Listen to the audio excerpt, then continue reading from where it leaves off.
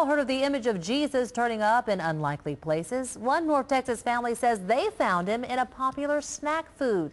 TXA 21's Beth Wagner has the story. We were leaving town, and I stopped by, filled up with gas, and was in there. I bought some snacks. Inside a 99-cent bag of Cheetos, Sarah and Dan Bell found something unique. I was putting them in my hand and eating them out of my hand, and I had eaten most of the ones out of my hand, and this one was still left laying there, and I said, "Oh my gosh, look at this. It really looks like a person in a robe praying." I just looked over and I went, wow, it looks like a praying Jesus.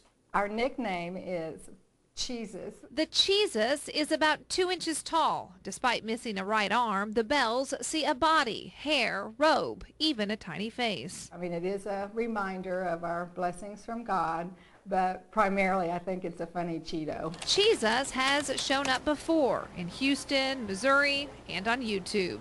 The Bells Cheeto ended up front page on the Preston Hollow People newspaper. The big question, what to do with it now? My first reaction was, let's put this on eBay. And then we said, how much do you think we should ask for it? It could be 25 cents, it could be $25. Thing is, if it's only 25 cents, we're probably just going to eat it.